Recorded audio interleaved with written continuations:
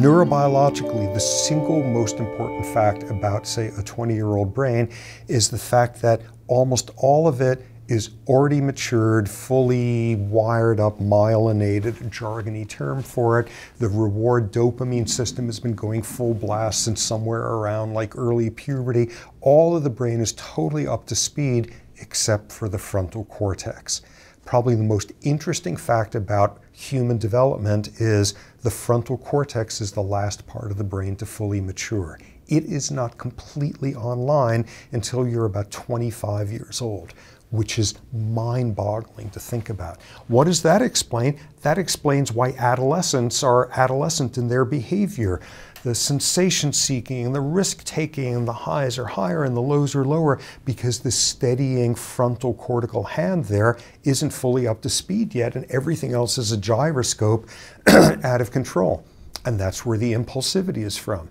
And that's where the extremes of behavior. And that's why most crime is committed by people at a stage whose frontal cortex is not fully developed yet.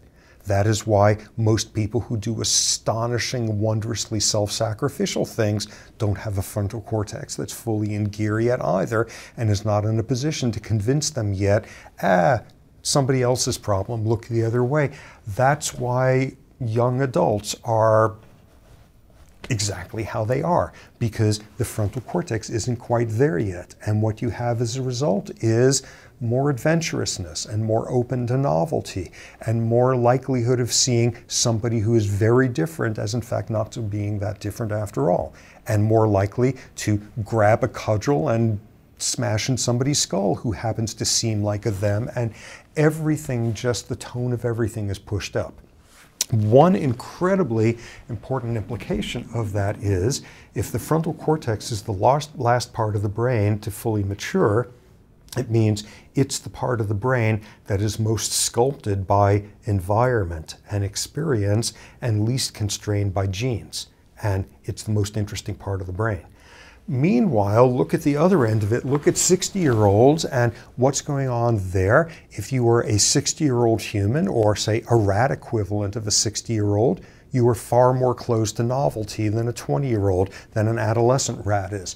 Take a rat, for example, and see at what points in life is it willing to try a new food, and exactly the equivalent of late teenage years, early adulthood, and then you close to novelty.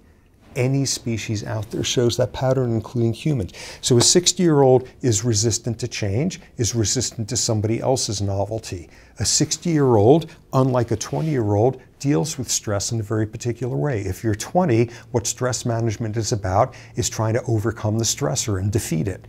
If you're 60, what stress management is about is learning to accommodate what things you're not going to be able to change, and there's nothing you can do about the fact that your knees hurt like hell, and it's accommodating, it's learning the difference between what you can change and what you can't. If you're 20, there's nothing in the world you can't change. By the time you're 60, what knowledge, what intelligence is mostly about is crystallized fact-based knowledge and crystallized strategies for dealing with that knowledge. What a 20-year-old intelligence is about is fluid, improvising, changing of set, reversing of orders. All of that is a very, very different sort of picture. 20 and 60-year-old brains and 20 and 60-year-old social worlds are remarkably different.